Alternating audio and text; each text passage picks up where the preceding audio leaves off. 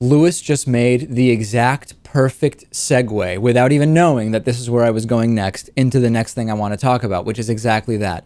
When we talk about what are the motives for going into Syria, okay, we heard from President Obama this very simplistic, juvenile, obviously not accurate, or at least not complete explanation that Assad used chemical weapons against his own people, and therefore we have a duty, reading between the lines as the kind of watchman of the earth, to go in there and make that stop, make that humanitarian crisis stop. And I said right away, anytime that the primary reason being given for a military incursion is any type of humanitarian concern, it is a red flag, and we must explore that further.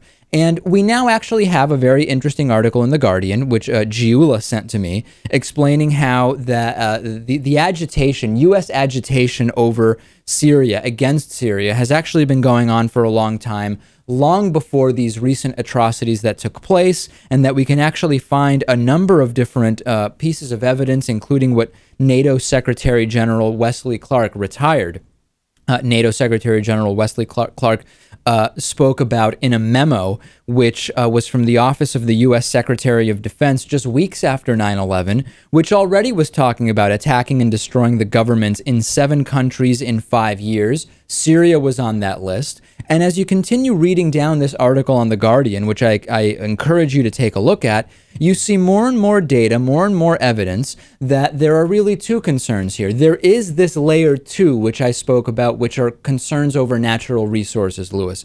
The oil, there are all sorts of different negotiations going on regarding oil pipelines. Russia's involved, Iran, the connection between Iran and Syria. So as always, we have layer 2, which is natural resources. But Lewis just got to layer 3, and this is the one that many people are going to layer 2, which is, let's look at natural resources as the real reason behind the humanitarian catalyst. Let's look at layer 3, which is control over people. And this has a couple of different layers. One is exactly as Lewis said, control over the government, control over who is in power. And that really is in the context, Lewis, of Iran, which seems to be an increasingly significant piece of the puzzle here.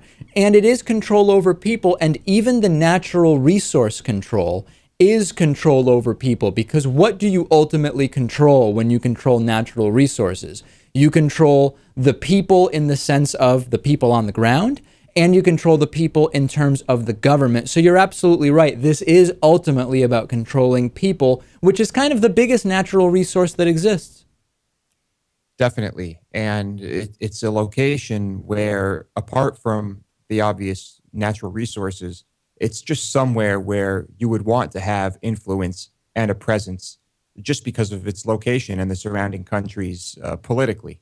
No question about it. So please, as you're talking to people about the Syria situation, it's good to go to layer 2, which is the natural resource issue, but take it even further and say, let's put all of that aside and look at the people control issue that is really what is underpinning this and all of the geopolitical implications.